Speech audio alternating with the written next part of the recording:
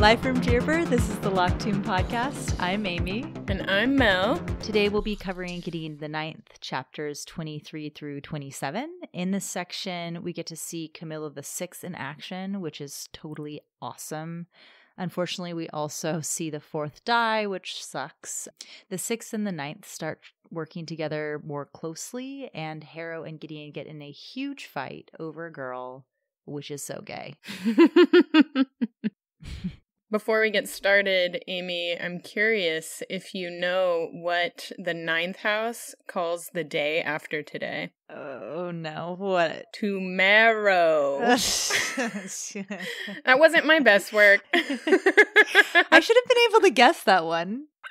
Yeah, I came up with that today on a walk. Wow, congratulations. You know, that was as advanced as I could get today. Thanks, Magnus. R.I.P. Magnus. Rip. Miss you already. All right, let's jump on in. Chapter 23. So last we saw these guys, they'd figured out that there was a dead body in the incinerator. So in this bit, they all gather to talk about it. And it turns out that Ianthe notices that it's actually two people and that they would have died at the same time because the time signature is the same on both of them. This is a little bit confusing because when Ianthe says the time signature is 3 months old and Pal says you're out by about 8 weeks, which would still predate us significantly, I don't really understand this because that would mean that they died about a month ago, but he says it predates us significantly. And I thought that Cytherea killed Dulcinea and Protesilaus on the shuttle. She did. But when the ninth was on their shuttle, it took a couple hours. And so I don't understand the timeline now. They get on the shuttle, she kills Dulcinea and Protesilaus, and presumably they would then show up at the first house within a couple hours of them dying. Well, what's your theory on which planet the seventh house is? Venus. So significantly closer to the first than the ninth. Right, if the theory holds. I mean, maybe their orbit was like totally around the sun. You know, like maybe their orbit was on the other side of the sun. You know. Ooh, I never thought so about that's that. like one. I mean, it is like kind of a funny little nitpicky thing for you to pick up on. I love that. But no, Cytherea confirms later on that she killed Protesilaus in the shuttle, then chatted with Dulcinea for a while, and then killed her. Okay. So when her and Sextus are having their like little chat before Sextus attempts to kill her, when he asks Cytherea like where she is, Cytherea explains all of this. Mm-hmm. But I'm just wondering how Cytherea got Dulcinea's body from the shuttle to her rooms, because the shuttles also were pushed off the edge of the cliff. Yeah. And when they came out and saw everyone, it was Cytherea and Protesilaus. So arguably, Dulcinea's body would have been in the shuttle. So how did she manage that is more of the question for me. Honestly, I bet that she just walked out and got it. I don't think any of the bone servants or like teacher or any of them would have stopped her. The only issue would be the other houses seeing her. Right. But right, she could have literally just gone, got the instructions, and then like gone back out and got the bodies. Yeah. I don't know though. Yeah. But in any case, she kept the dead Dulcinea in her rooms with her. So creepy. Yeah, real weird. But in any case, we know that it's both Protesilaus and the real Dulcinea who are in the incinerator. Yes. And we know that there's some suspicions here around who these people are because nobody realizes that they had died before they got there. Right. And so it throws everyone off. No one else. Well, actually, Harrow knows. Harrow's the one that, you know, got killed, the already dead Protesilaus. Yeah. And she must have suspicions that Dulcinea is not who she says she is. Well, she's a smart girl. Anyway, so that's what they're talking about. And then somehow they start to talk about the keys because Silas takes Dulcinea's keys. Not takes, she gives them to him. I don't really understand why. Is she just trying to cause strife? You know what I mean? Like, why would Cytherea give Silas her keys? So I have two thoughts about that.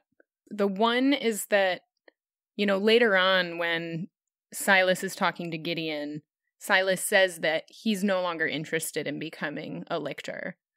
And so it could be that he's communicated that to Cytherea, and Cytherea sees no problem with giving Silas her keys to keep them from anyone else if she truly believes that Silas doesn't want to go through with becoming a lictor. That's a little bit of a far-fetched theory, but that's one. And then the other is just that she's at a point where she's slowly knocking everyone off, and at this point maybe doesn't feel that anyone is going to actually ascend, that she'll eventually kill them all in time. Yeah.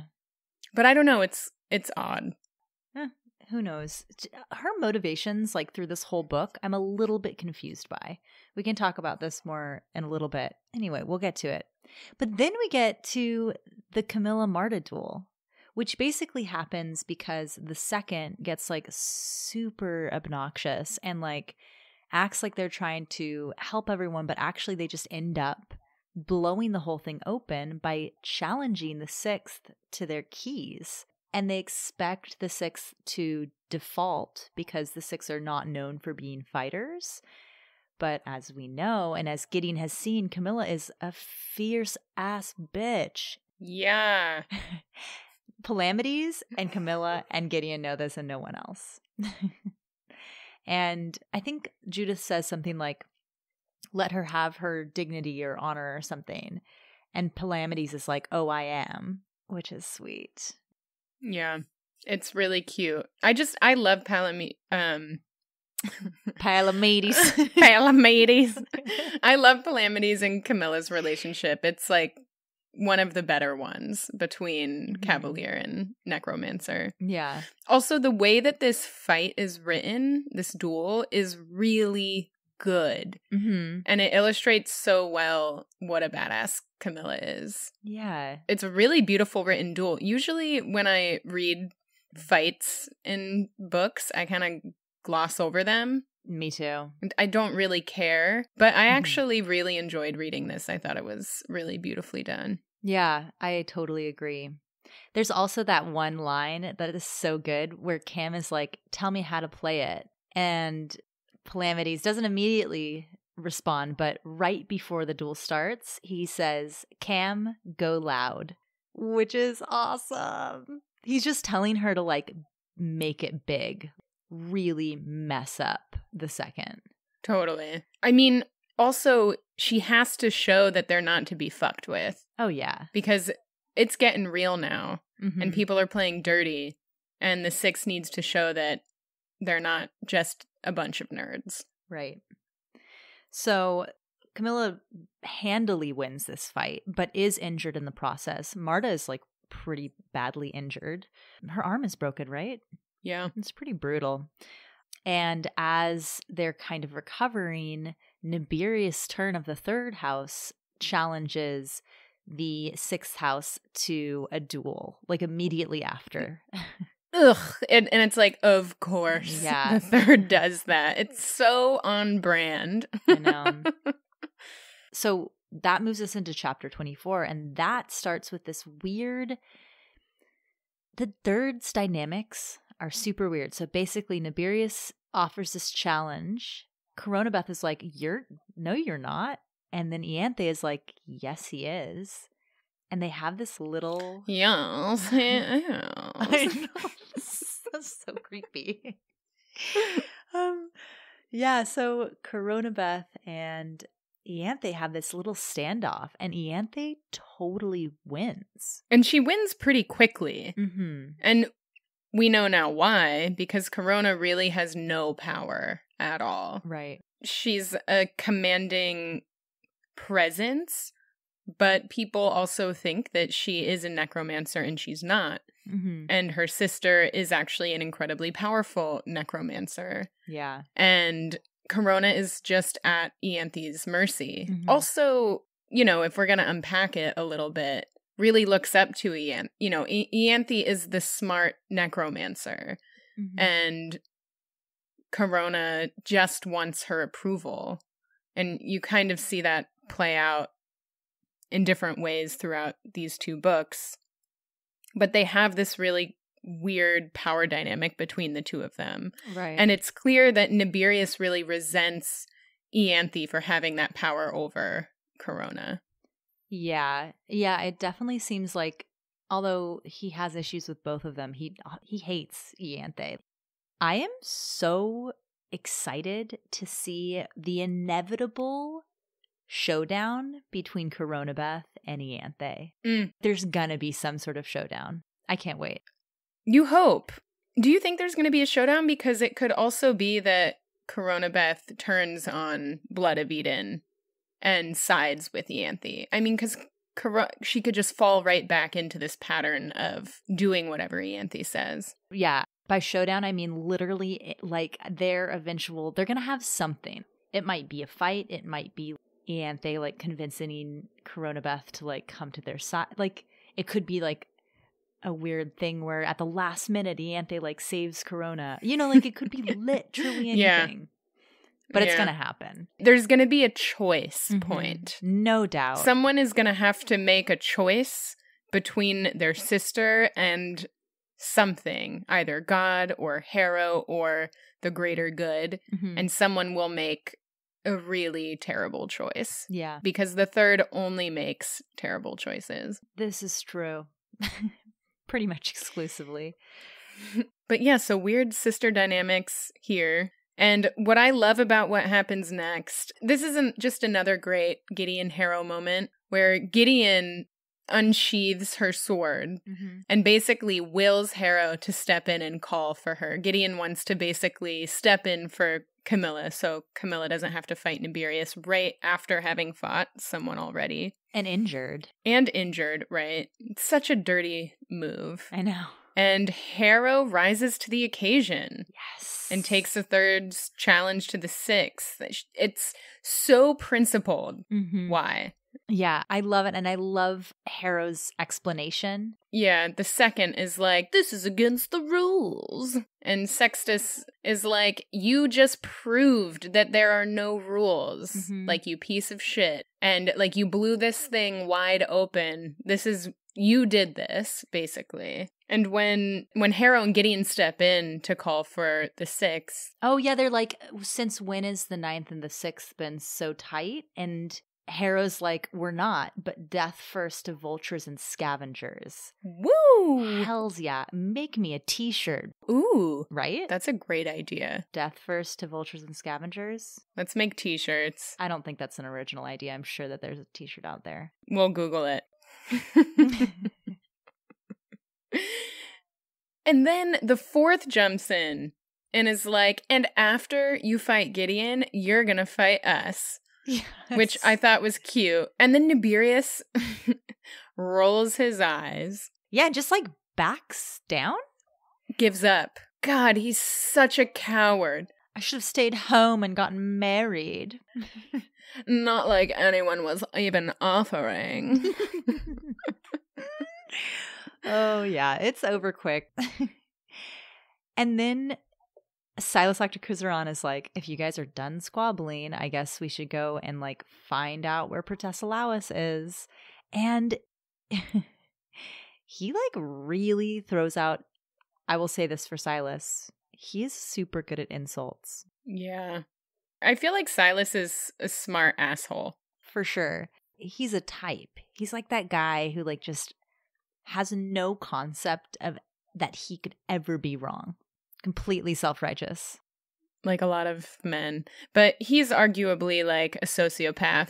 Oh, yeah. Who thinks he's not, but he is. And he's hiding it, or he's using this, like, sort of cover of religion as, like, justification for his shittiness, which is classic.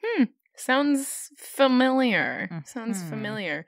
I had a question about this diss from Octokizaron to Sextus. Mm-hmm. He says, the warden of the 6th house is an unfinished inbred who passed an examination. Your companion is a mad dog, and I doubt her legal claim to the title of Cavalier Primary. What is he talking about, an unfinished inbred?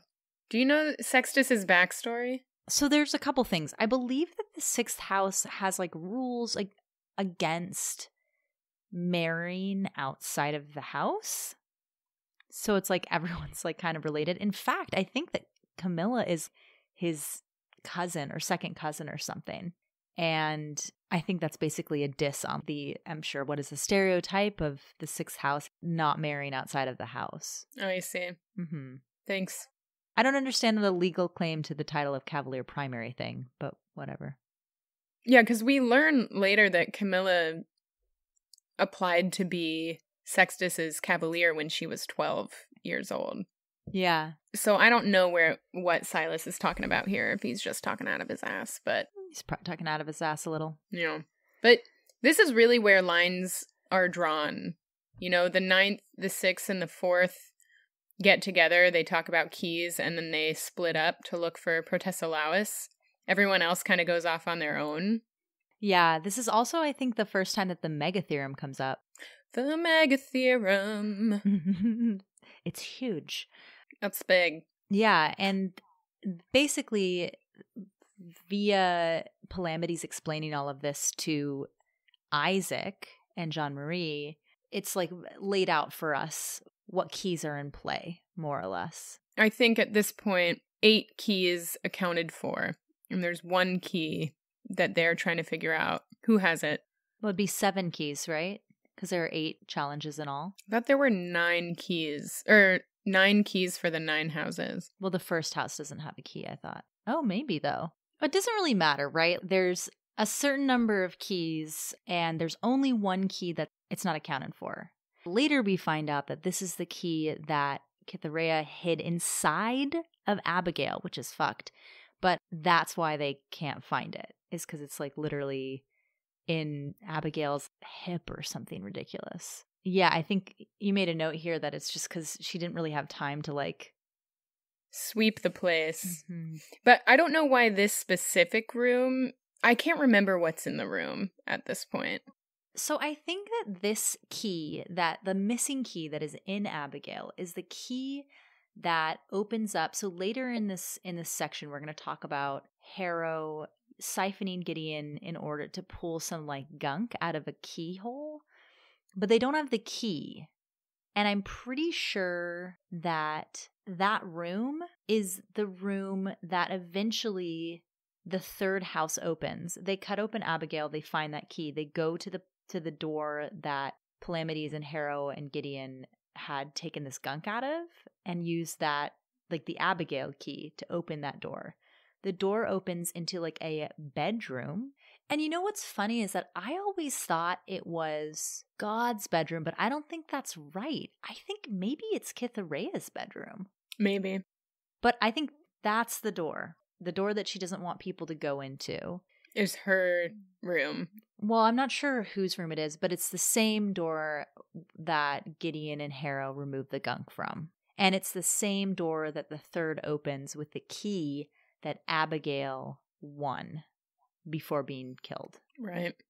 Well, TBD, when we get there, Yeah, we will answer that question.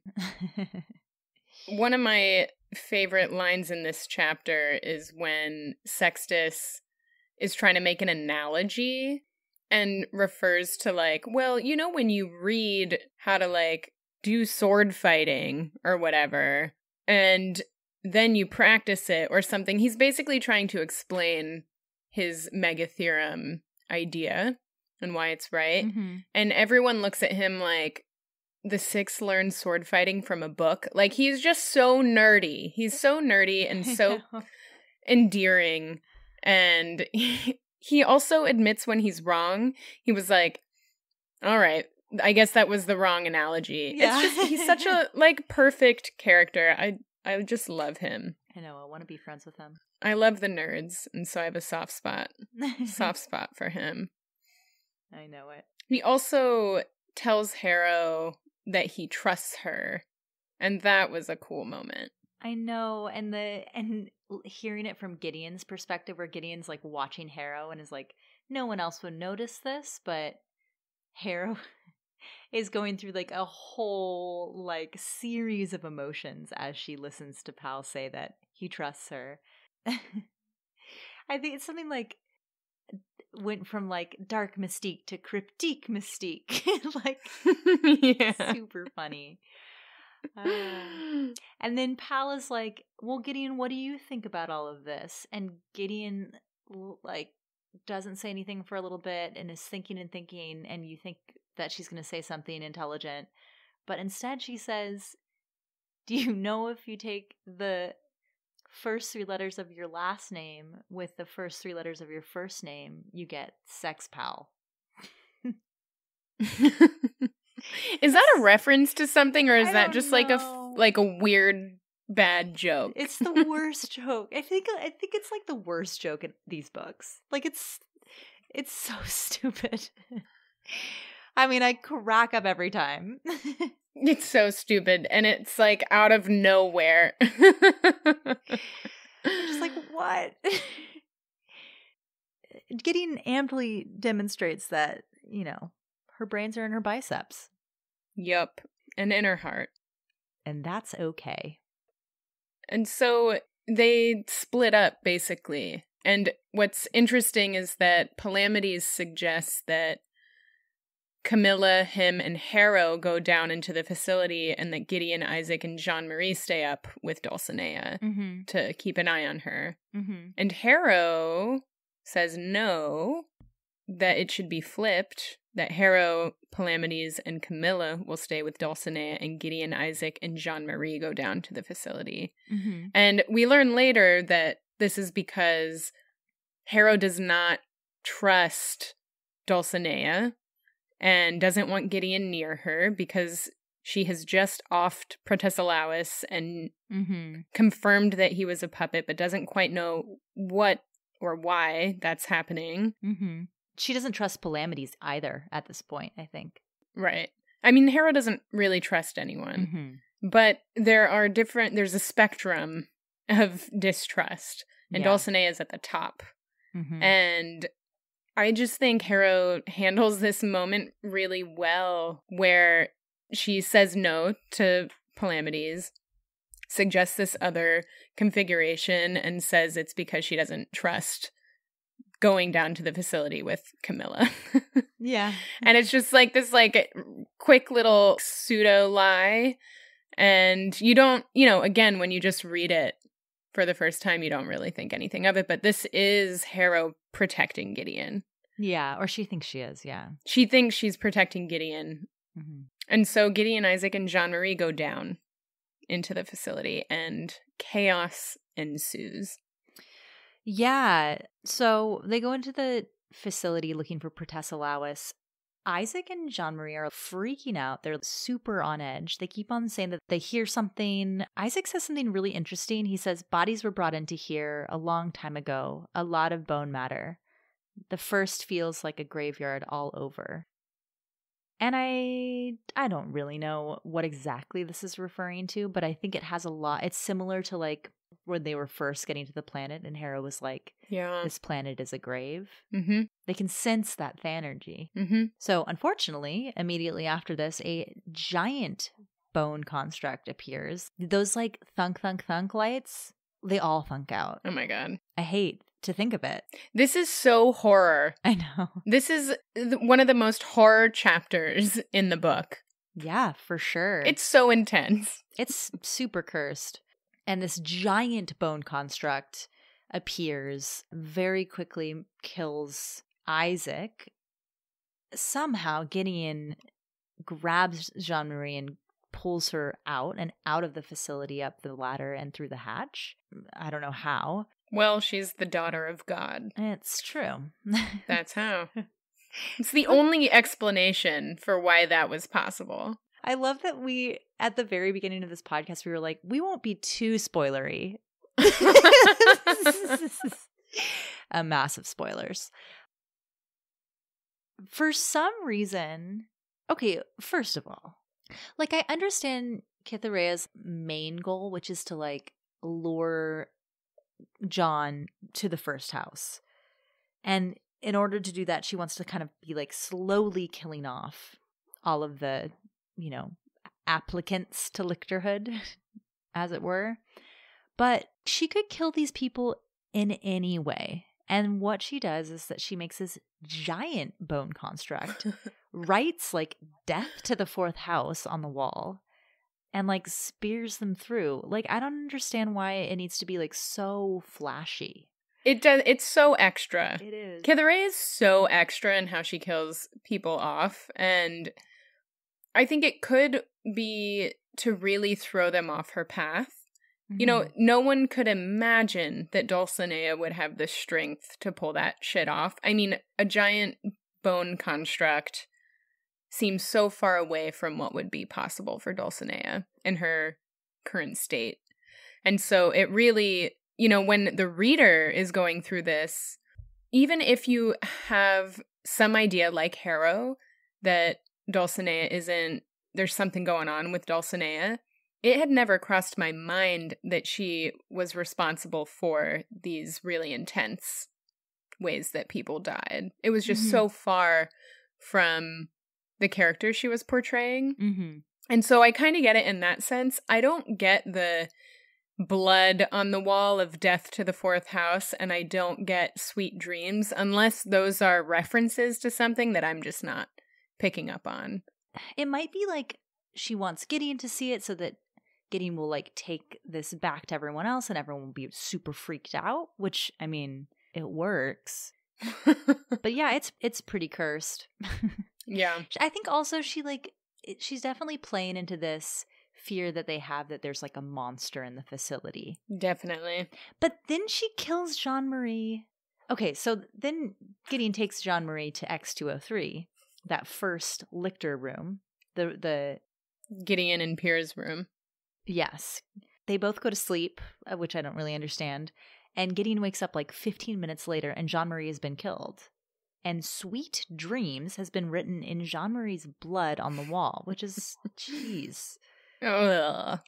So this, like, I feel like I would think that that Kithareia was just trying to make them feel like it was all the facility. But no, then she kills Jean-Marie, like, she kills her upstairs. Yeah, I mean, this is like when shit really hits the fan. And, you know, when I even rereading it through the second time, I still had this question around why wasn't Gideon killed in that room? Because clearly she could have been killed easily. Well, who knows? Maybe not easily. Maybe she wouldn't have been killed by that construct. But, you know, a kind of a far-fetched theory would be that she did try and kill Gideon and it just straight up didn't work because Gideon has god blood in her. So that's like one far-fetched theory. But I think the other, probably more realistic theory, and there's a quote from Kithareia to Gideon during that epic fight towards the end of the book, where she says to Gideon, "Cry mercy, please, you don't even know what you are to me. You're not going to die here, Gideon, and if you ask me to let you live, you might not have to die at all. I've spared you before." And Kithareia is referring to all these times that she could have killed Gideon throughout, you know, the whole book and doesn't. And I really think it's this complicated internal fight she's having with herself that all the lictors are having with themselves around their love and devotion to God, and also knowing that he is evil and they need to end him and the houses and necromancy. And it's heartbreaking. And so I think that Kithareia sees all like Gideon is a representation of all of that. And so can't bring herself to kill Gideon, even though it does seem throughout that fight that she's really trying to kill Gideon. So it's confusing. Yeah, she even like comes out of the sick room and is like, I am the lictor, blah, blah, blah. I'm going to kill Totally. everyone, and this begins with you. But then she really changes her tune. She changes it up. And I mean, I guess, Kithure has been acting this whole time, so you also don't know what is real and what's not. But what we do know for sure is that at one point she was devoted to God, and at one point she realized the truth, was radicalized, and that shit comes with a lot of baggage, man. You follow one dude for like almost 10,000 years, and then you realize that it's all fucked. I mean, you're gonna have to go to therapy, and that doesn't sound like it's an option for these lictors. Yeah, they really should have lictor therapists. Yeah. Kithure also, like, I don't want to like play armchair psychologist, but like definitely she has some issues. Yeah, well, if you lived for 10,000 years, I think you would have some issues. She's unwell. Like sometimes I forget that part of this might just be that she's a little bit out of it. Like, she's not making logical decisions because, she's been around for a long time and is deeply traumatized by like basically a lifetime of dying. Indeed. Indeed. And so just to like close out the 25th chapter, we do learn a little bit about the fourth house. When Jean-Marie is grieving and is talking to Gideon a little bit about her history with Isaac. Mm-hmm. And they get to know each other a little bit. And we learn that the fourth house is made for the front lines. It's a super bleak existence. And I think at one point she even says they have so many siblings because they need spares. Yeah, brutal. And I think, again, this just adds to the fact that all the houses in this system have their really shitty aspects. Mm-hmm. And we know the Ninth is a horrible place, and you just see folks' existence throughout the universe, and it's not great. Yeah. Glad I'm not in the fourth house. We should take a quiz, Mel, at some point and figure out what house we're in. Have you taken one? No. Does one exist? I'm sure. We'll find it. We'll get back to you guys. So we move into chapter 26. Gideon's basically in shock because, duh. The fourth was just like killed in front of her, especially the Jean-Marie thing. Like, that's messed up. Yeah. And she is kind of like zoned out, and a bunch of people are talking to her. The only thing she really hears is when Harrow is kind of haranguing her for this. And all she's really hearing from Harrow is, "You're an idiot. You messed up." Which later on we learn is Harrow is freaked out and is worried for Gideon and is taking this emotion and basically projecting it and just like upset that Gideon put herself in danger. She's not blaming Gideon for the deaths of the fourth house. Well, it's part of Harrow's pattern where her worry translates into verbal abuse. Yeah.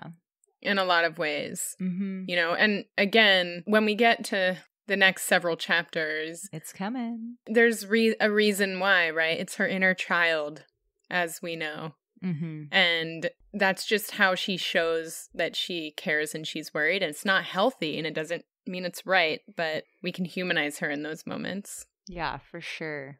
So Gideon is in shock, and the way she deals with this is she goes and hangs out with Dulcinea / Kithure, who presumably this whole time was like hanging out with Palamedes and Camilla and Harrow, who were quote unquote guarding her, while remotely piloting this huge ass bone construct. Bananas. Or maybe she like gives it directions but whatever. She's just hanging out there, half dead, most of the way dead, but unable to die, and puppeting this huge construct. So. Yeah. And I found that this conversation that Gideon and Kithure have together, I find it to be a really beautiful prose. Mm-hmm. I think the writing is really beautiful. And the wisdom and the philosophy in it is also really well done. And it makes sense the way that Kithareya is talking about death and life. It makes so much sense that this is her worldview coming from someone who has lived for 10,000 years. And talking about our mortality and what it means to be alive, a lot of the time we talk about how death makes life worth living. And that has been taken away from these lictors. They can't die, at least not easily. And so just imagining, you know, Gideon is so upset about everyone who has died so far in the way in which they have died. And Kithareya has been alive for 10,000 years. She's seen a lot of death. And she's also dying from the inside out, just on and on and on. And I just find that the conversation she has with Gideon here is another clue into her real feelings, one part of her real feelings for Gideon in this moment. There's clear love here. Why would Kithareya offer this to Gideon if she didn't genuinely feel something towards her? Totally. And she talks about, you know, how life is a tragedy, and once someone dies, their spirits are free forever, which actually we learn later that's not quite true. And she talks about how, well, you know, they sometimes come back, but that's an exception to the rule, and it shows their mastery of us, and that they only come when we beg. And that once someone dies, we can't grasp at them anymore, thank God, except for one person, and he's very far from here. Yeah, John. Gideon, don't be sorry for the dead. I think death must be an absolute triumph.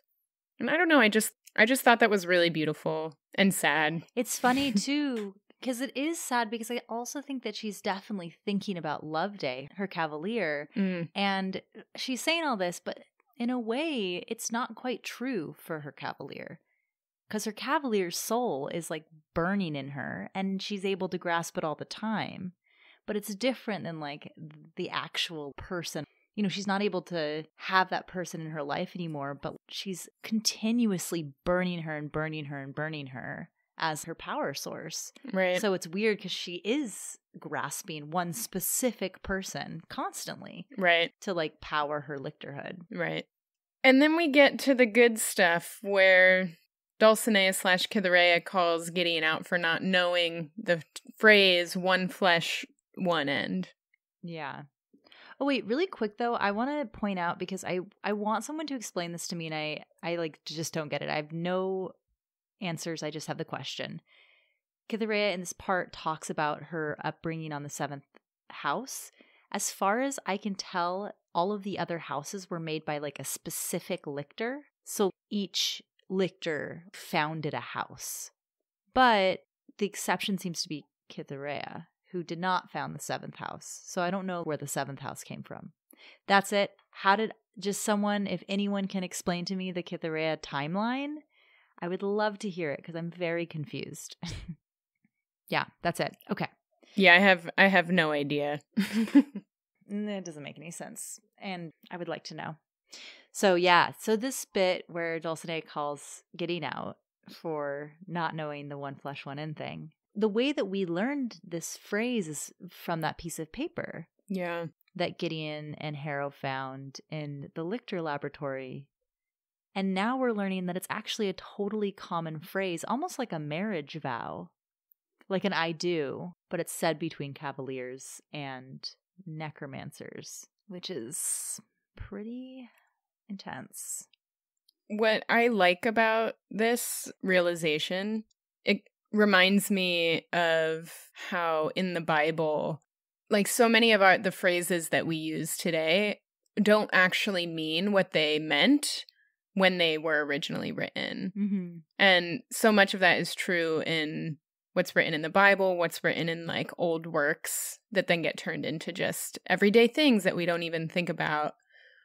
And similarly with one flesh, one end, in lictorhood, it literally means one flesh, one end, the joining of these two beings. And with the necromancer and the cavalier in this modern day world, they don't even know what one flesh, one end actually meant when it was originally written. Right. It's like more of an abstract. Yeah. Also, there's that funny bit in, I think it's the appendix, where they're talking about, in Harrow, I believe, where they're talking about how Augustine's brother and then Mercy Morn's cavalier, that phrase was made up by these two cavaliers who were like some of the original cavaliers to the people who are now lictors. And there's like a note in the appendix where someone's making fun of One Flesh, One End because it sounds like a sex toy. Did you read that bit? I did, but wow, I didn't remember that. Yeah, it's pretty funny. Anyway, moving right along, there's a super awkward moment with Palamides, which I feel like we've all experienced. You're like flirting with someone, and then another person you know who likes the same person you're flirting with approaches, and it's like that awkward, oh shit, we know that I know that we both like this person. So Palamides shows up, Gideon completely freaks out, is super awkward, and runs away. And runs into the 8th house. Oof. And there are more super good insults. Yeah, this was an unexpected encounter. This came out of nowhere for me, and I think Gideon obviously was really shocked by this encounter too. Right. Silas invites her to come have tea with him in their quarters, and Gideon's like, no, and like leaves and signs off with the incredible "Eat me, milkman." Yes. Oh, it's so good. And then I think Column is like, I think that likely means yes. I know. It's so dumb. But what's crazy about this is that Octokizaron calls Gideon a servant in like 13 different ways. Yeah. And basically like tells Gideon, hey, I know that you're not who you say you are. I know that you weren't technically the cavalier. Mm-hmm. And Gideon's like, what the hell? And we remember that Glorica, who was the mom of Ortis, was from the 8th house. And when they went on that shuttle, they were supposedly heading back home to the 8th house, or they thought they were. And so at this point in the story, we assume that Octokizaron talked to Glorica before he left to come to the first house. And that Glorica told him, hey, FYI, this servant is the cavalier for the 9th house. They're not who they say they are. Right. And, you know, we learn in chapter 28, which we will get to, that in fact, Octokizaron talked to Glorica because Glorica died because their shuttle got blown up. Yeah. And there's this moment that can happen where when you die, your soul, who has maybe some like ties still to like living beings, can come back and visit someone and just like be like, hey, by the way, this, before they like really die. And that's what happened. Yeah, our first revenant. But this is not, they do not have that conversation now. Gideon finds out that he was talking to Glorica, but she says, eat me, milkman, and leaves. And then we have a really short little bit where basically Gideon is having these really bad dreams, predictably, about Magnus and Abigail and Jean Marie and Isaac, and is kind of unable to stop having these awful nightmares. And then wakes up, or then has another nightmare where she's not sure if it's a dream or if it's real. I think it is real, where she wakes up and Harrow is sitting next to her without her makeup on, wrapped in a duvet, just watching her, and is like, it's just me, go back to sleep. And it describes Harrow's look in that moment and says it could almost be pity or understanding, I think. And that totally makes sense because I think Harrow sees in Gideon the same self-hatred and self-blame for causing the deaths of other people that she feels. Mm-hmm. In many ways totally gets how Gideon is feeling right now and feels a lot of pity and sadness about it. Yeah. Yeah. So then we I feel like this was kind of a jarring transition, honestly, into chapter 27. All of a sudden we just jump to Gideon and Harrow are in Palamides and Camilla's quarters. And they're talking about their theories and about teaming up and like exchanging keys. Yep. And there's some fun little tidbits in here around kind of the sixth house, that there are windows in the room, but they're totally covered. And I was curious, Amy, if this was where you thought the hint for the sixth house being Mercury was, because they say that they are crowded up on the poles of this planet, and there's no windows or anything because they're so close to just being melted by Dominicus. And so, like, because Pal and Cam are used to not having any windows to keep the temperature at the appropriate level on their home planet, they have all the windows shut and blinded here. Yeah, I think this is one of several clues. I think that the six is one of the only houses that I'm pretty damn sure.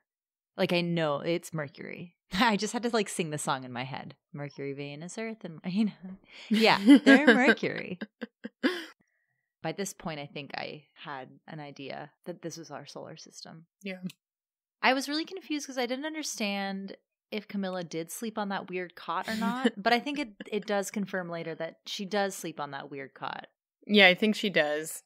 I don't know if she sleeps among all of her weapons or not.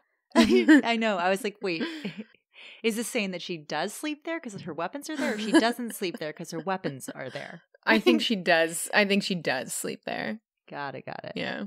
Palamedes thinks that all of these challenges are building up to like a mega theorem, and Harrow thinks that they're all clues that are going to lead to a secret hidden source of Thanergy, which is claimable prize. And Palamedes is right, but also Harrow is kind of right, because the mega theorem is basically fueled by a continuous source of Thanergy, which is the soul of the Cavalier. I'm just trying to give Harrow some credit, but Palamedes is totally right. Palamedes is totally right. And he doesn't fully have the puzzle together. He knows but I do think he gets to a point where he's like, well, this is my theory. And so and they're talking about how unsustainable basically all of this is, which is why Harrow thinks that it's leading to this perpetual power source, because the level of death energy that is required for all of this is unsustainable, right? We saw that Gideon basically almost died when Harrow just did that one challenge. And so they're both like, this is totally unsustainable. I don't know how this fits together. And I think even Palamedes says, actually, it's wrong. There's a flaw in the underlying logic. The whole thing is an ugly mistake. And I don't know if in that moment he figures it out, or I think he suspects. Like, I think he's kind of like, well, it could be that you burn the soul of someone, but like that's so messed up that I can't even consider it. Totally. But then it's also like later he hints that he's been figuring out perfect lictorhood that doesn't kill the Cavalier.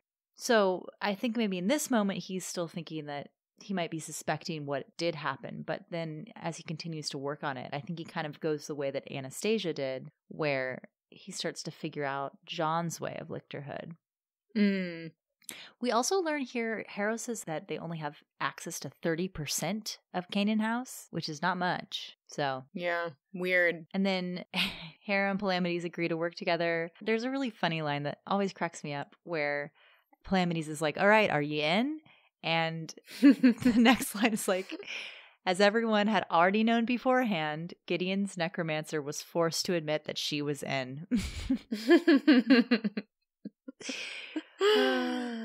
You made a note here about a meme alert. There's a meme alert. I found it. It's a really great line where basically Harrow's kind of like complaining about this deal that they're making. Like, I'm just not going to give everything over to you. And Palamedes is like, this is a really good deal. Most people would think that. And, you know, then they get to the point where they agree, all right, let's go. And Palamedes says, come with me for the cold, hard facts.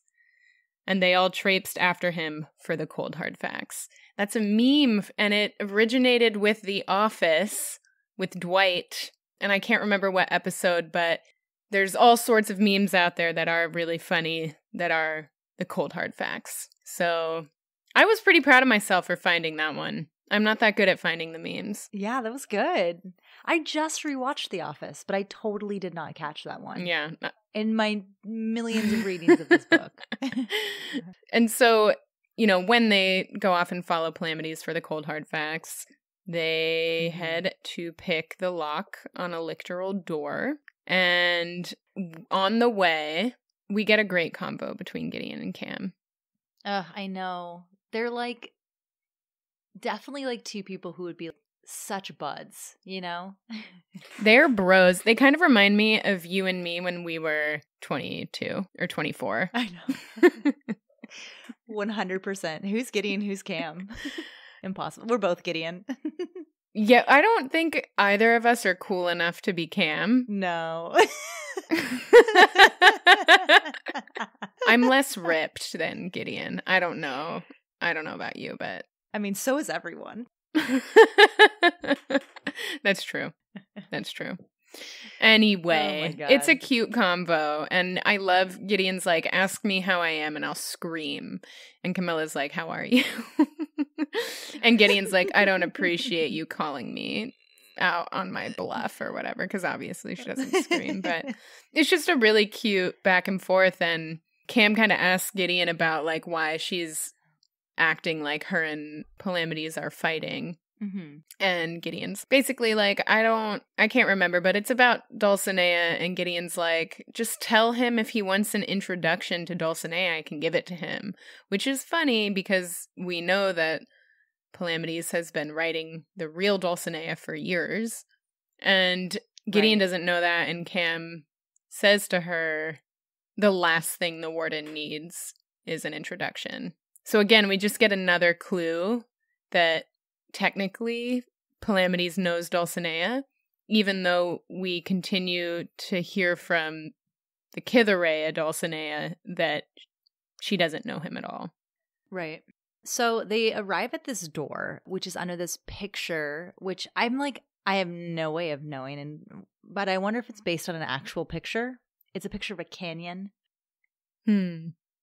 It'd be interesting if just because it's described, it would be interesting if it's actually like a painting that we would be familiar with. Or like a place. I was like, is it the Grand Canyon? And I was like, no, she's from New Zealand. Yeah. Wow, how US-centric of you. I know. They don't have canyons anywhere else. So this door has a lock, but the lock is like gummed up with this like regenerating ash. And Calamities is like, oh, I just wanted you to confirm that this is regenerating ash and is ready to go. And Harrow's like, I can get rid of this. And in fact, sexist, I'm embarrassed for you that you can't. LOL. I loved that. Yeah. That was no. good. But it turns out Harrow can't either. Which is even better. So embarrassing. Immediately can't. But Gideon's like, saddle up, sunshine. Yes, I believe. And Arrow's like, if you say that again, I'm going to kill you. Yeah. But basically, Harrow ends up siphoning Gideon in order to remove this gunk from this lock and succeeds. And Sextus is like not super impressed. He's like, this is not good morals.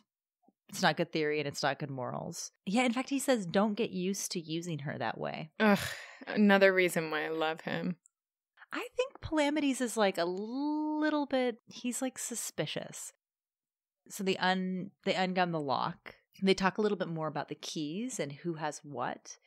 And they talk about the third house. There's that funny line where Sextus is like, I don't know which one to look out for. And Harrow's like, the big one. Yeah. They're the also same size. Wrong. I mean, like, wrong. Which is funny because because we don't see Harrow's point of view from here, it does seem like she has all the answers all the time, which is very much what she wants to put off. You know, she wants people to think that of her. I just found Harrow being wrong here as a really humanizing moment. It's basically two humanizing moments of Harrow. The first with her saying, I'm embarrassed that you can't do this, and then she can't do it too, which is just so good. And then this like very confident assertion that Corona is the one to look out for, when in fact Ianthe's been a little skeevy, clever, and evil character this whole time. Yeah, and has been reverse engineering the literal process. Is so smart. So the Sixth House leaves, and as they leave, Palamedes turns back to Gideon, and they're still like in this weird not fight. And Palamedes says, "Oh, take care of her." And Harrow realizes that he's talking about Dulcinea and gets like super jelly and tells Gideon that she can't see Dulcinea, is banned from Dulcinea's sick room. And Gideon's like, what the fuck? She's dying. Like, you're being so weird and jealous about this. They get in this huge fight, and the dialogue, the writing is so good. It's so real. I'm like, oh my God, this is a very real fight. Have you ever tried to write dialogue? I struggle with it. No, I've never tried to write, period.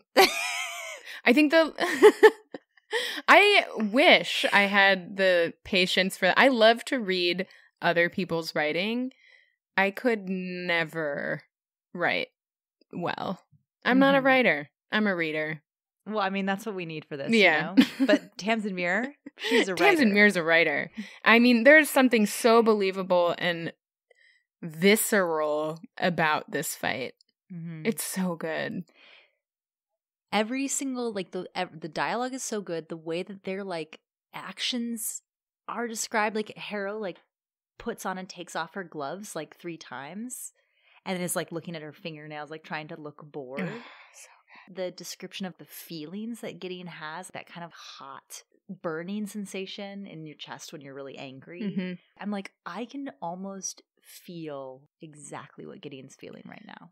Totally. And Harrow knows that this way of being is infuriating to Gideon. Right. This looking bored, like when one person in a fight is explosive and the other one is so calm, matter of fact, and quote unquote appears to be handling it much better than you, as the person exploding, it is even more infuriating to be in that fight. Totally. I can just feel it.